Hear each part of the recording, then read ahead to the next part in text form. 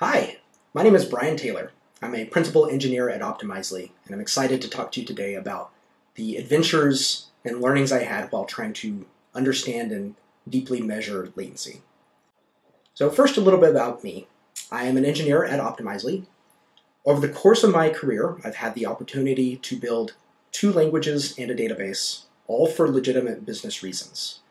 I was told as an undergrad that this would never happen, no one ever does that. Surprisingly, I got a chance to do that.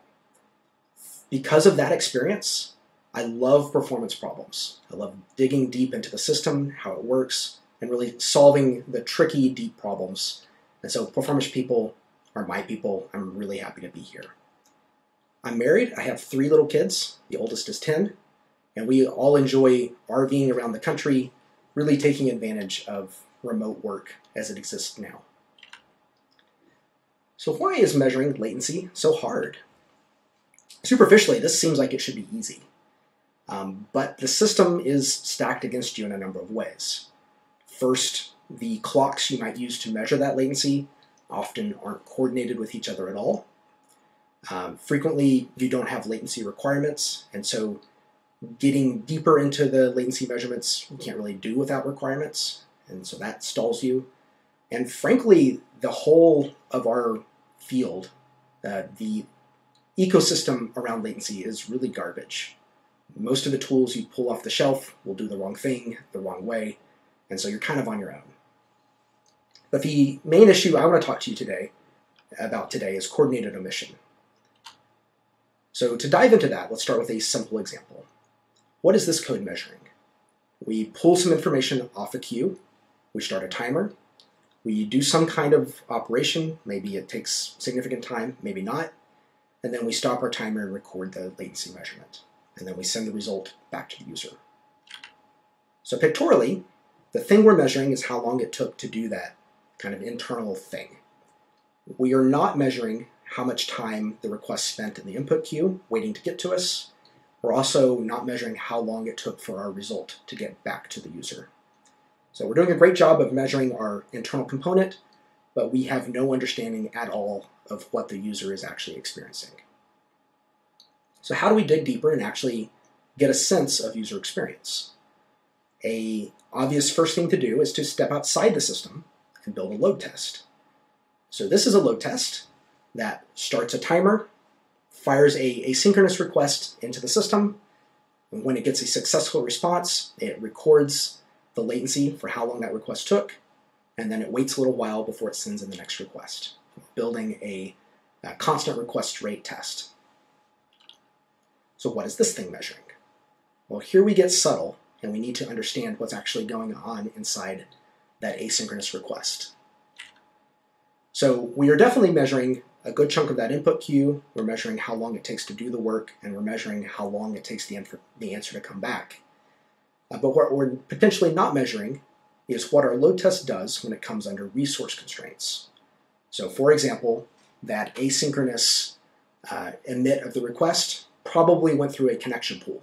What happens when that connection pool is exhausted and there's no more connections available?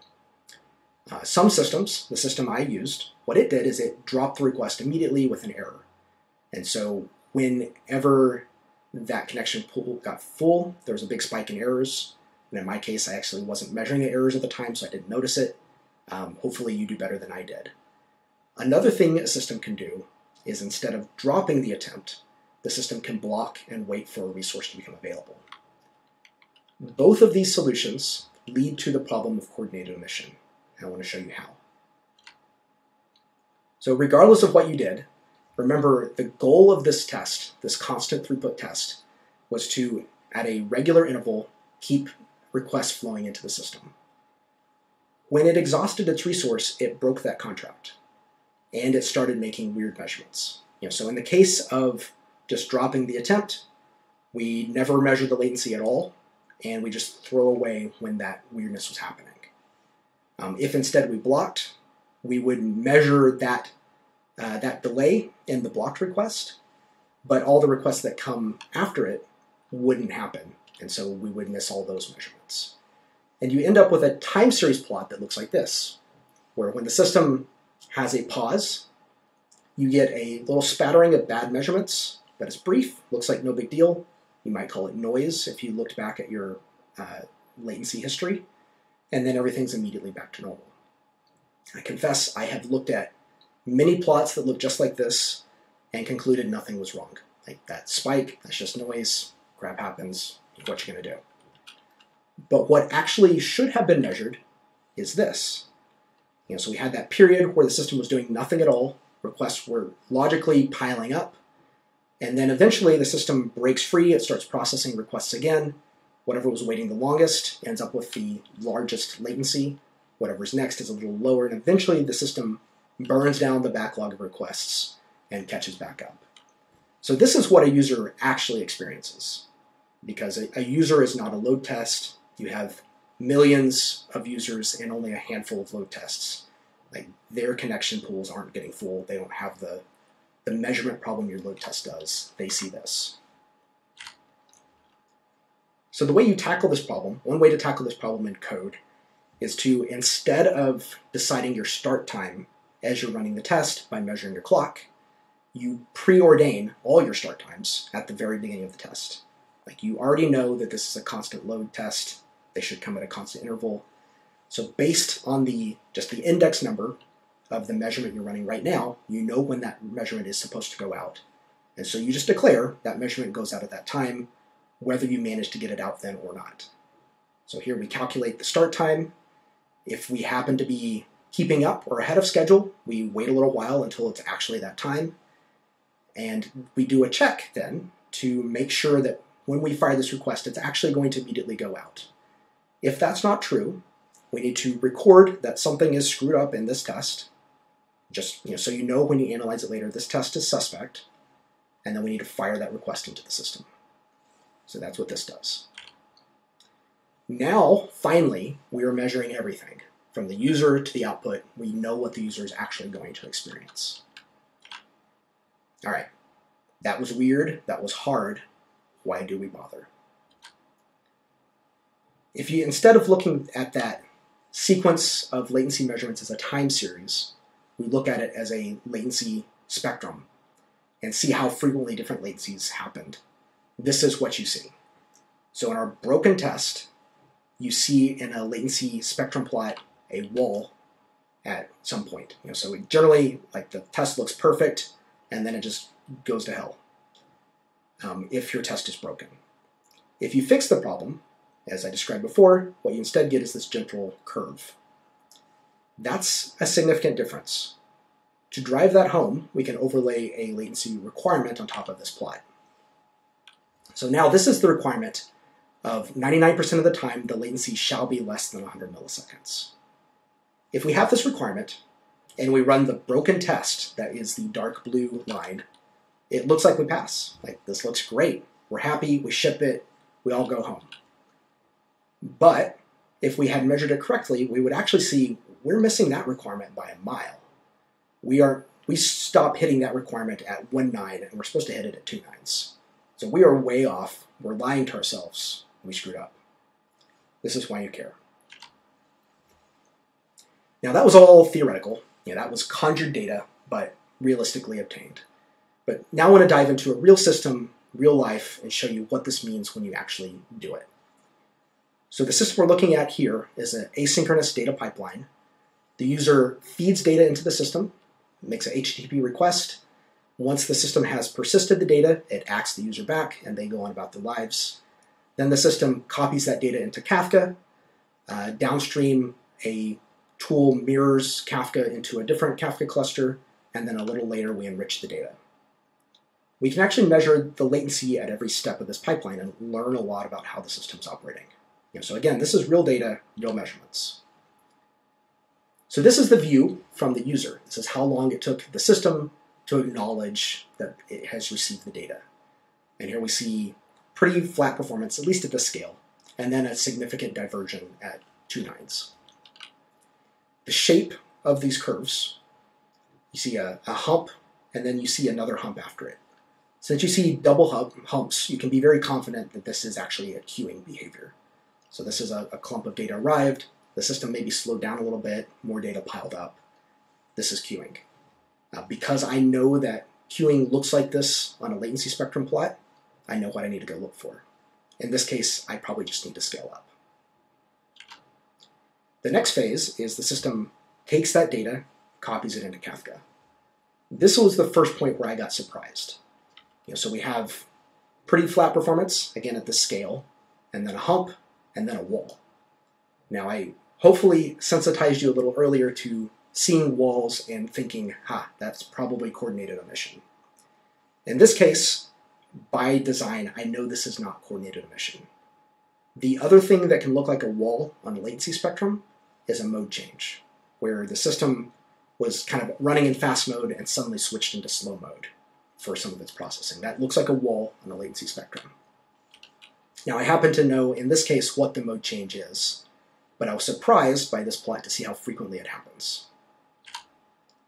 So next we have the step that copies the data from one Kafka cluster to another, and this is where I was shocked. I did not expect queuing to be making a significant impact to latency at this stage, 10% of the time. So we're starting to see deviation from where I wanted things to be at 1.9. Things are going sideways at 2 nines, getting worse at 3 nines. Again, this is the humps that are characteristic of queuing. This is probably a scaling problem. I know what to go do about it, but I had no idea I had a problem here at all. But then, oh my gosh, this is where I was shocked. So from this system, I expected queuing, just queuing. It's a pretty simple system. It reads data from Kafka. It does some manipulation. Part of that manipulation involves reading data from Cassandra, writing data back to Cassandra, and then it writes the result to Kafka. And what we're measuring is input to output as the data flows through Kafka. So I've got the queuing I expected, but I did not expect that wall. Again, I know by design this is not coordinated omission. This must be a mode change. And so when I saw this, I started to get suspicious. This is Cassandra. It goes through some serious slow spells. I know from its internal modeling or monitoring that sometimes its latency is at one level, sometimes it's significantly higher. I have theories about this being misbehaving garbage collection or not good I/O management when it's doing compaction. But I know that Cassandra goes through mode changes. That looks like a mode change. Cassandra might be my problem. All right, so we've got information. We can get to work and we can go do something about it. Now it's pretty obvious from those plots, going stage by stage, where I can get the most improvement out of my system. I need to work on enrichment. So I already know that enrichment is I/O limited. I'm not going to scale enrichment out of this problem. When I saturate that system, I'm at fairly low CPU usage. I/O is the problem. Cassandra is my likely culprit because I already know that Cassandra has bimodal latencies. And so my theory, this is a Scylla conference but not an ad for Scylla, my theory is if I fix those bimodal latencies, if I have a system that is more consistent, maybe I solve this problem. So we did a big migration of all of that data out of Cassandra into a modern version of Scylla, and then we did the measurement again. So you can see the queuing and mode change that we used to have, and now that's just pure queuing. So we've got very simple humps. It's pure queuing. Now when I measure my system, I see that I'm not I/O bound anymore. I can scale my way out of this problem. I wouldn't have known that Cassandra mode changes were ruining my day. Because if I looked at most of my monitoring for Cassandra is just giving me average latencies. And those all look good. It wasn't until I really dove deep, understood the spectrum of what Cassandra was giving me and how my system was responding, that I realized, wow, I've got a real problem here. So hopefully, I've started to convince you that even though understanding latency well is difficult, it's worth it. You've got the key challenge I dived into, coordinated omission. You've got uncoordinated clocks. I also had to deal with that. And then again, the ecosystem is garbage. Most of the load generators that you'll just pick up and use suffer from coordinated omission. Don't trust any load generator until you've at least Googled the name of that thing and coordinated omission, because this is a pervasive problem. Most of our tools are garbage. Once you get through those challenges, though, there's a payoff. You get insight into how your system works. I went through with you 3 major surprises. I've been working with the system for years. I had no idea that that was lurking underneath. That led to better understanding, and then ultimately, through an invasive but simple to explain change, led to significant progress and a large improvement in our tail latencies. So, do good stuff. It's been great to talk to you. I'd love to keep the conversation going. You can reach me by email at brian@brianttaylor, don't forget the T.com. You can watch me not tweet on Twitter at netguy204. That could change. I'd love to chat. You can also read the Optimizely Engineering blog, for which I'm a frequent contributor, at the address there. And I'd love to keep talking with you in the chat now or later in the speakers lounge. Thank you for your time.